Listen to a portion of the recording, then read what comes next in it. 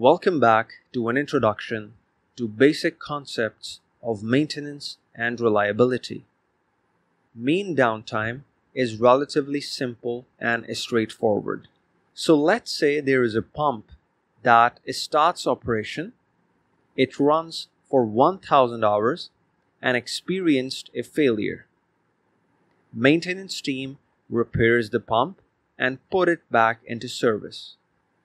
The pump runs for 1500 hours this time and experiences a failure again.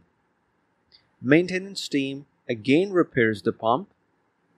The pump runs for 1200 hours and fails again.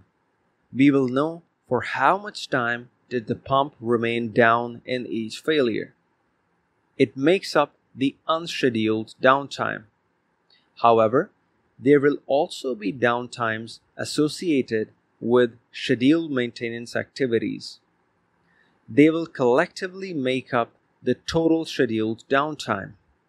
The total downtime becomes sum of scheduled and unscheduled downtimes. Mean downtime is simply this sum spread over total downtime events to give you an average. Since downtime is undesirable, maintenance department should check for reasons of high downtime and take actions to reduce it. This metric will show if the efforts in this direction are working or not.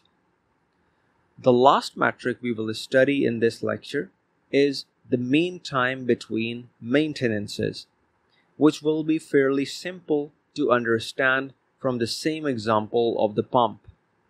It notes the total number of maintenance actions taken in a given time period, whether scheduled or unscheduled, and the operating time intervals between these maintenance actions. Mean time between maintenance is simply the average operating time between these maintenance actions. A high mean time between maintenances is desirable because a low value shows that you have to take the equipment out of operation frequently to do maintenance on it. With this, we conclude our discussion on mean time metrics of equipment reliability. See you in the next lecture.